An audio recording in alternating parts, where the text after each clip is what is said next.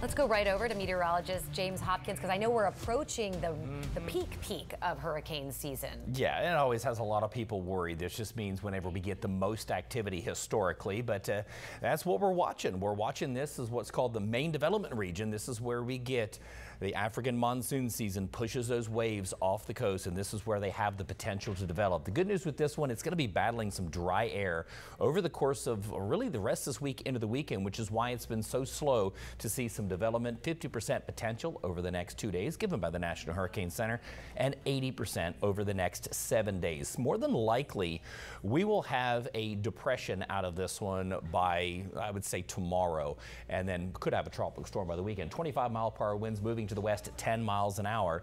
So again, battling the dry air until it gets past this point right here is really where it looks like it could potentially become a hurricane.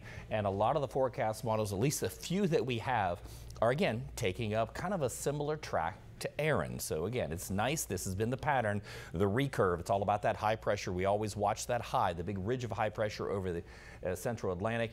And there's both of the forecast models, the European and the GFS. The European pushes it into, as a tropical storm, pushes it into the Lesser Antilles there, while the GFS just a little bit to the north of that and starts to push up to the north. Again, as we go throughout the next couple of days, we'll start to get a lot more model runs actually focusing on this now that we have an invest on it.